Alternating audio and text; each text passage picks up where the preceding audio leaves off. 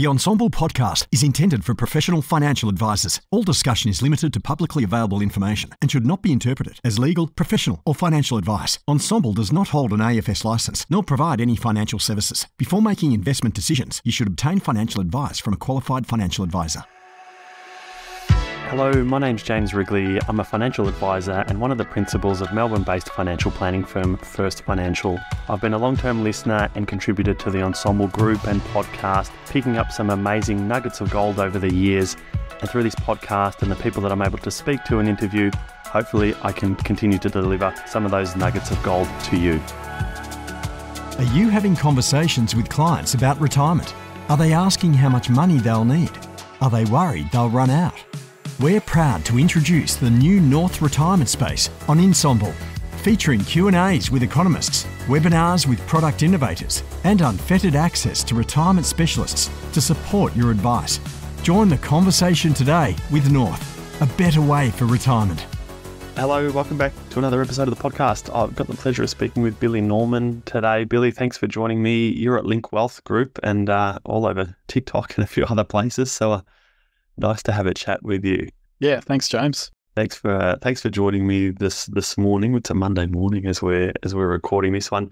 We're gonna have a bit of a chat around social media marketing. I reached out to Billy to ask him if he'd be on the podcast, and we're going to get into the topic of social media marketing and your kind of experience and how you got into it, how it's going for you, what you're using to do it, all of those kind of things.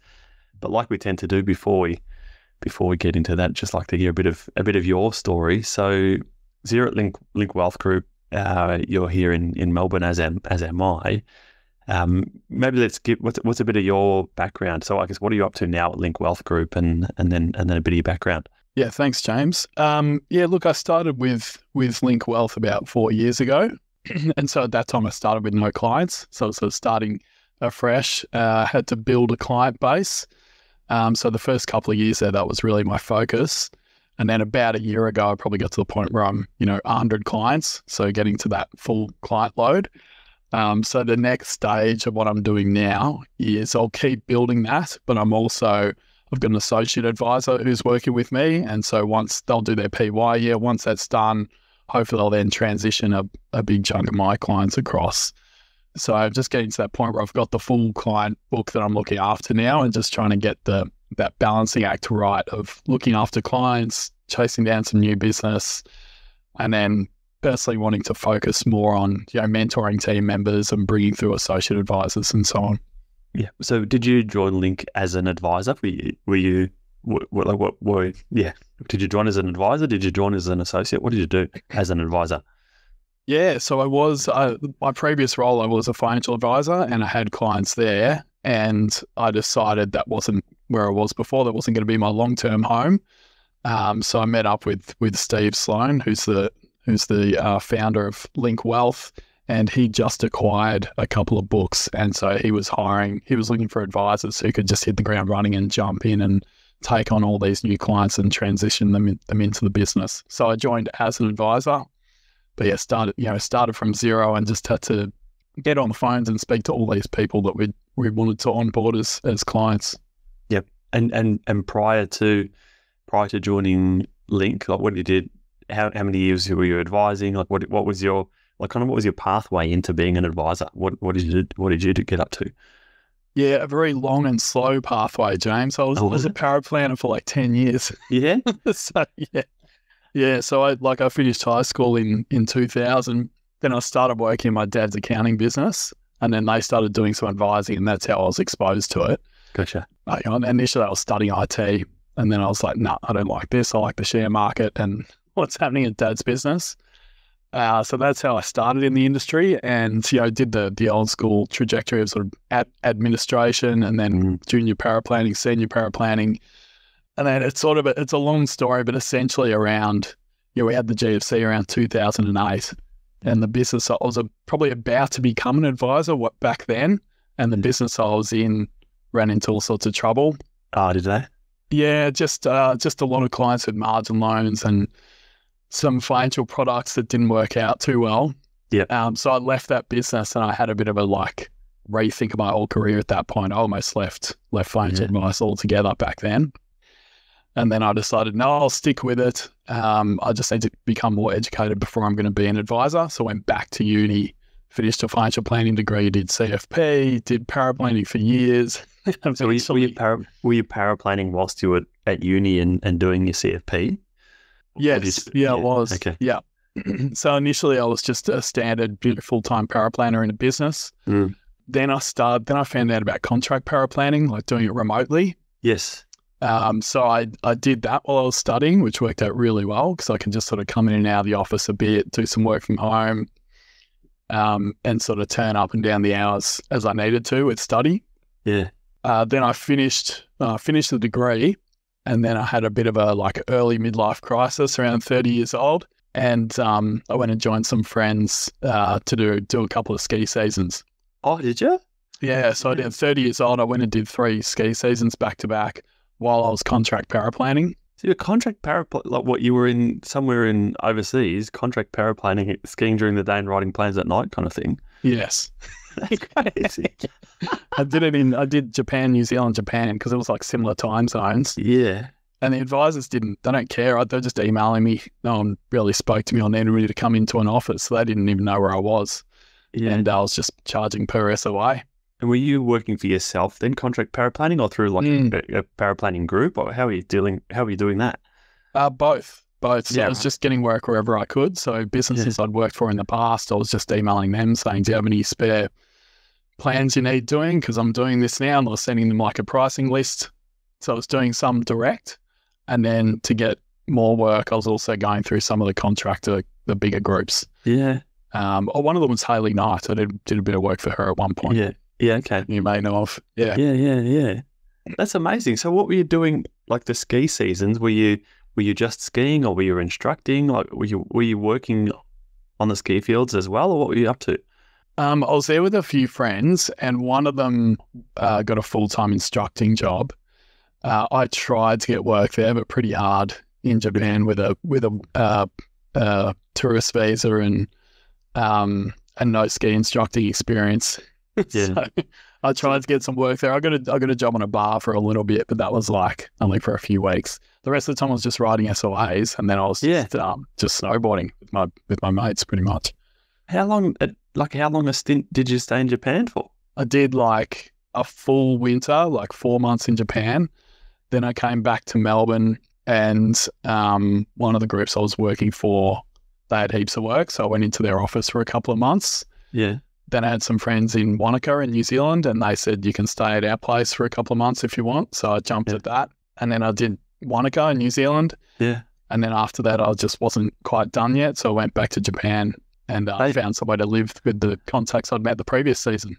So it was the same group of people, like Japan, New Zealand, back to Japan, or was it like different people? Initially, like what prompted it was I had 2 friends, 2 couples, and they decided they were just going to sell all this stuff, quit their jobs, and just travel for a year or 2.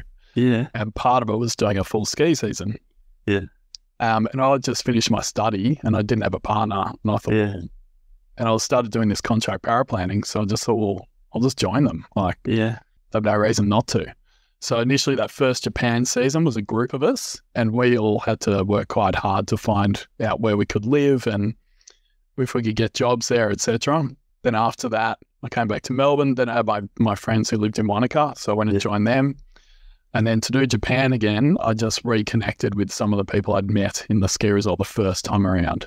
Yeah, right. And we all arranged some accommodation and did it again. Yeah, that's amazing. And then I got really sick of the very inconsistent cash flow of being a contract paraplanner. And I thought, no, that's it. I need to get a normal job now. So I sort of got my fill of doing that, and then came back, went into a share house, got a full-time job. Yeah. Thought, okay, if I'm going to be an advisor, now's the time. By that stage, I'd been paraplanning for years and years. Yeah. And I was pretty sick of it. So I just thought, I'm going to either be an advisor or do something else altogether. Yeah, it's like that's a fair length of time. You often find people, if you're in paraplanning for a while, tend to just be like a career paraplanner. That's what they want to do. If you've chalked up 10 years in it, that's a fair length of time to then move out of it. So how did you find moving out of paraplanning to being an advisor? How did that transition go for you? Yeah, good question. Because after 10 years of paraplanning, I thought I knew everything about financial advice. I discovered I knew very little. Yeah. It's like, I hardly had to speak to anyone especially when I was paraplanning overseas. I didn't even talk to anyone. I was just sitting in Excel and Word documents and Xplan and emails, and like I wasn't even talking to anyone. So now all of a sudden you're sitting in front of a client, and I thought, well, I know all the strategies and products back to front, so I should be fine. I found out that wasn't the case at all. Especially with a new client, they don't care they don't care how good your technology is. Yeah. So I really, it was a lot tougher than I thought it would be. Did you have like, wherever you ended up working, did you just become an advisor straight away, or did you have some like mentoring going on? Like, it sounds like you're doing some mentoring now with people that you're working with, but did you have anything at that time? Or did you just jump straight into being an advisor? Well, yeah, it was really hard. And even the business I was with, they didn't really have a process for someone like me, because, you get to being a senior paraplanner, you're earning a pretty good salary. You don't want to go back to like a zero, junior advisor starting salary. Yeah. So how do you do that transition? Like unless you want to take a huge pay cut. So essentially I applied for a job. It was through one of the contacts I'd made in doing my contract paraplanning. And they said, we really need a good paraplanner here. And I said, well, I don't want to be a paraplanner. And they said, okay, well, if you can come here, start here really quickly, we'll pay you a good salary, sort out our paraplanning issues. If you can then find someone else to do the paraplanning work, we'll then make you a financial advisor. Oh, so you get to come in and then also find someone to do the paraplanning work off the back. Yes. Like, you would have had a lot of contacts in paraplanning by then anyway, doing it for as long as you did. Yeah. So, and obviously I was a big fan of outsourcing it at that point, because that's what I'd done on the other side. So I ended up offshoring it, like using one of the bigger offshore groups at the time. Yeah, okay. And that was quite challenging in this business because I hadn't done it before. Yeah. So it took a while. Like, it took like a year and a half, really. Like, initially I just had to get through the backlog of plans I had. Then I had to start to figure out how I was going to make myself redundant doing these plans. Yeah. They had another paraplanner there, so that helped, he was there. But then I had to try and outsource as well. And yeah, I eventually got there. It took about a year and a half. I became an authorised representative finally, and they had an insurance advisor there who left the business. So there was this massive book of mostly insurance clients. So I just started meeting with them and, let's catch up and look at your policies type thing. It was really challenging, but that's how I started. Yeah. What a story. That's incredible. How did you, like, how long into being an advisor did you think that, like, you started to get the hang of, like, needing to talk to people, as you said, like running those meetings? How long do you think that took you? It's like the importance of a mentor, I think, was what I discovered, because initially I was left a fair bit to my own devices, and I found it really hard. Like, I was okay talking to people, but if you've got all these people who have these clients who have insurance policies, and that's their only relationship they've ever had with the business, to try and talk to them about a retirement plan or investing or something, it was really tough transitioning them. So I said initially it was really hard. Then it got to the point I did that for a while, and then one of the older advisors there, he was eyeing off retirement, so he started transitioning his full clients to me, i.e. not risk only. Yep. My full retirees and pre-retirees and stuff like that. So that's when I really started to get into proper advising. So I did that for a while, and then, without going into all the reasons and so on, I decided that business wasn't my long-term home. And then started Link Wealth, and then that's when, since I've started Link Wealth Group, that's where, my progress started, and things started moving really quickly. Yeah, I did a podcast with Steve a few weeks back, and he was talking a lot about this kind of training program that you have for people internally. That there's a whole lot of the mentoring going on to help everyone. So yeah, so then you're 4 years at Link. You started with 0 clients. Did in the beginning, was your job to try and kind of help work with the new clients that Steve, you mentioned Steve had just bought a couple of client books from wherever they were bought from. Was it in the beginning you were just trying to deal with those new clients that had been acquired by the firm? Yes. Yeah. So it was like, not cold calling, very, very warm calling. So it was clients who had an advisor who decided to retire or leave. So we're calling them saying, hey, we're your new advisors. Let's catch up and, have an initial chat and see what we can do for you.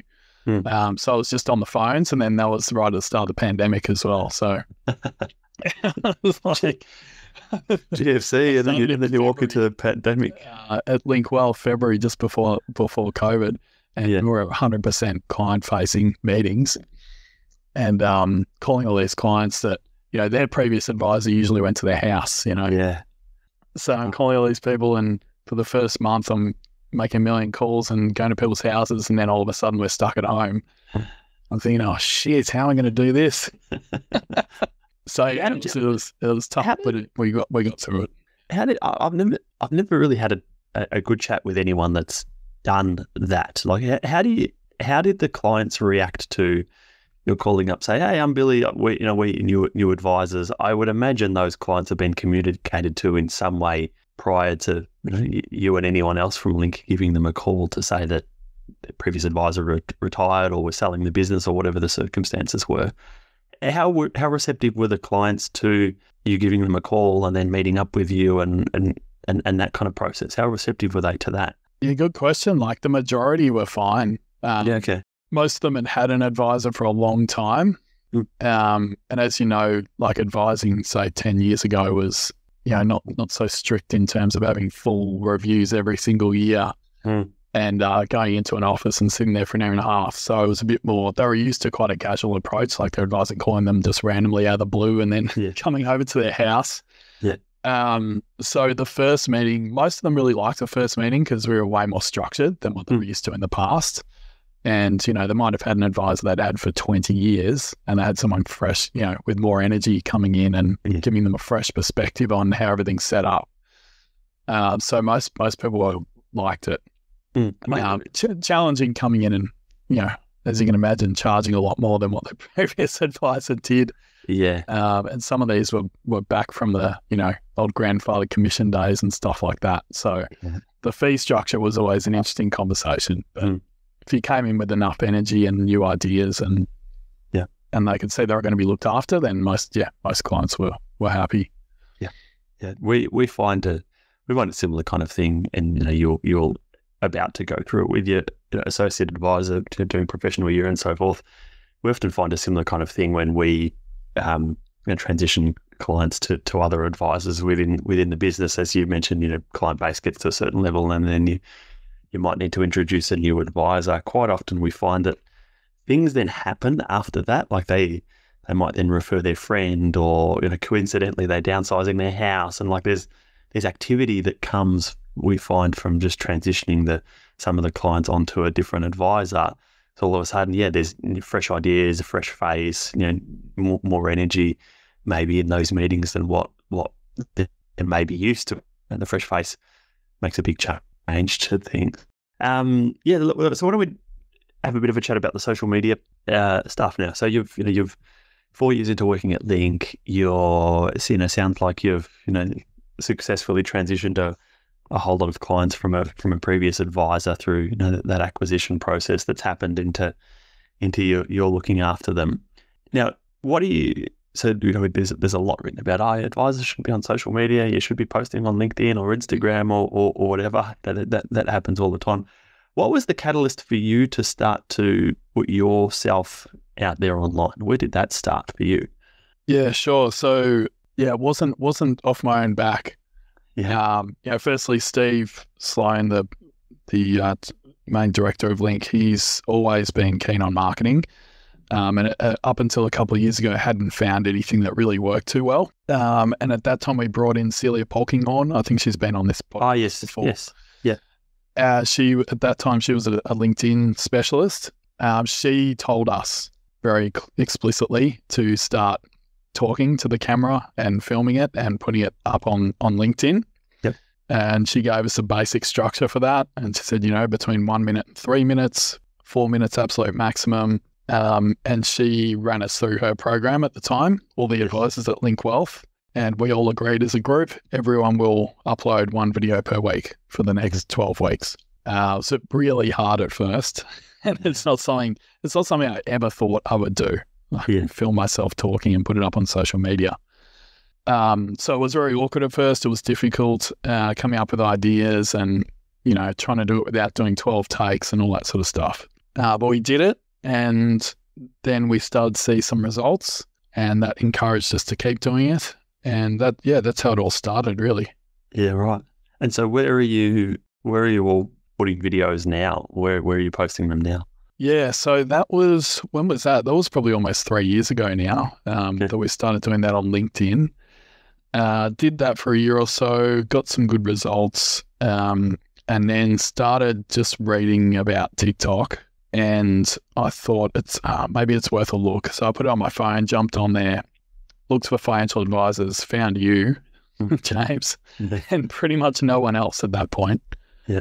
Actually, I don't think I found any other financial advisors on there, and saw how much traction you were getting. And I thought, well, okay, I better start posting some videos up here too. Yeah. And very quickly saw massive results from TikTok. So can you quantify what you mean by results, LinkedIn, TikTok? Are you measuring that in some way? What does results mean? Results means people watching the content, and the real results is when they reach out to you and say, I need advice, or I saw you talking about X. Yep. I'm interested in that. Can we have a chat? And then that increasingly leading to full fee paying clients. Yes. Okay. And you're seeing that from both LinkedIn and from TikTok? Yeah. So over the last 12 months, it's been tons of business from TikTok. I think about probably 80% of my new business has come from TikTok. Yeah. A handful from LinkedIn. Yep. But because what we've found is the longer you do this, the longer you put content up every week and build an audience, the stronger and stronger the leads become, because they're often people who have been watching your videos for a year. Yes. So by the time they reach out and by the time they speak to you, they've already decided they want to be a client. Yeah. So powerful, isn't it? They're very powerful, very different to the old school, say cold calling or something like that. Yeah. Just very, very warm leads. They've already seen you talk, so there's already some level of trust, and they want to be clients. And they want to, so that's what I mean by results. Amazing. So how do you mentioned at the start when you first started, you did your 12-week thing on LinkedIn, finding ideas and so forth was difficult. Do you have a bit of a process with that? Like, you've been doing videos for a few years now. I imagine it gets a little bit easier with time, but how do you come up with ideas to talk about? Yeah, good question. It is hard at times, and it's interesting because when you become a financial advisor, or certainly I never thought there would be much of a creative element to it. But coming up with ideas for social media, there is a big creative element to it. And I'm a big fan of stand-up comedy. Yeah. And I know if you're a stand-up comic, as you're walking around all day, you're actually looking for ideas in every little interaction you have. And there's an element of that to it. Like it gets to the point if you're creating content regularly where your mind is always looking for ideas, and you'll be speaking to a client and they'll say something that gives you an idea for content. Yes. So the more you do it and the longer you do it, the easier it becomes, that aspect, because you start to become wired to thinking of ideas.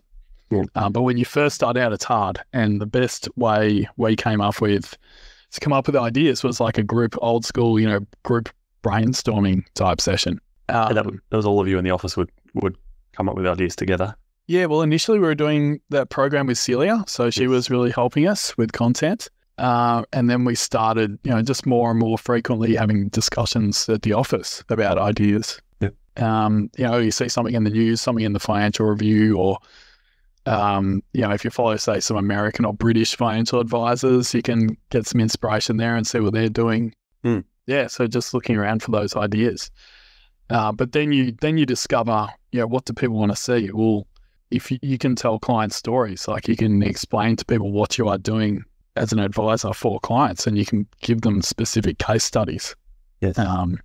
And as you know, that works really well, because then some people out there see that and they're like, well, that's similar to my situation. I want a strategy like that. Yeah. That's one of the most powerful ways to do content, I think. I notice you on your TikTok, you do some with like a beer. You I don't know, you'll get a beer of the week or whatever it is, and do a video. How do they go for you? Yeah, that was interesting. Like, that was when we were working with Celia, and I said to her, I've got an idea of just like reviewing a craft beer and then packaging that up with a finance tip. I said, is that allowed? Because I never see anyone drinking on LinkedIn. Like, is that okay? And she's like, yes, definitely, anything to get attention. And I thought, all right. So then I spoke to Steve, the boss. I said, do you mind if I drink a beer on social media? And he said, does Celia think it's a good idea? And I said, yep. He said, yeah, go for it. Yeah. So that's how it sort of started. Mm. And it's funny, like when I did that, the first few weeks that I did it, I think I ended up with a couple of new clients pretty quickly off Facebook, because there are people who already sort of knew me from the past, some past job or whatever, school or something. And they saw me opening a beer, and that just grabbed their attention. And so a few like old friends and stuff like that became clients because of that. It's showing people more of you, more is obviously an interest of yours. If you got the craft beers and you're talking about them, that's obviously an interest of yours. And as much as someone will see your strategy and go, oh, that sounds a bit like my situation, I want some help like that, people are going to connect with that too. I'm sure there's people that come in and want to talk to you about the craft beers, and by the way, this, that, and the other thing for financial advice. But that's it's a kind of some common ground, and I'm not surprised that it works for you. So what do you do in terms of the actual physical recording of the videos? Like, what equipment are you using? How are you setting up that? Yeah, sure. So I don't have any equipment. It's just all done on an iPhone. Yep. Do you have a microphone or anything, or just literally just pull out your phone and record it? That's it. Yes, just my phone. The only equipment I'll sometimes use is, the ring light, like the selfie ring light type thing. You can get the Anko brand ones. The Kmart one, yeah, I've got the Kmart one. $15 or something. Yeah. So we've got a big one at work that's on a tall stand, so you can put your phone in the holder thing and stand in front of it, and that makes the lighting nicer. Yeah. And I've got a small one at home, which I use for client meetings as well. Yep. Just so you look okay on camera. Yep. But that's it, just an iPhone. So initially I was just recording them on the phone and then trying to get them onto LinkedIn, which was quite cumbersome. As soon as I started using TikTok, one of the reasons it's so successful and so powerful is the video editing tool in TikTok is incredible, and it's really easy to use. Mm. And, it's to the point, as you would know, James, it gets to the point where sometimes you can create, edit, and upload a video within like 5 minutes. Yeah. Yeah. It's just so good. And then once you've done that, you can use that video to repurpose it for LinkedIn or Facebook or any of the other platforms. So you're recording it straight into the TikTok app. You open up the TikTok app, you put your camera there in front of you, press record, crack the beer open, and have a chat, whatever you're talking about. Exactly right. Yeah. And then the main editing is really just snipping out you're going to snip out the millennial pause. I didn't even know what that was until I saw it on TikTok, and it comes up with that blue highlighted comment. And I'm like, oh yeah, actually I'm doing this all the time. Yeah. So for those who don't know, the millennial pause, you need to watch out for this if you're recording these videos.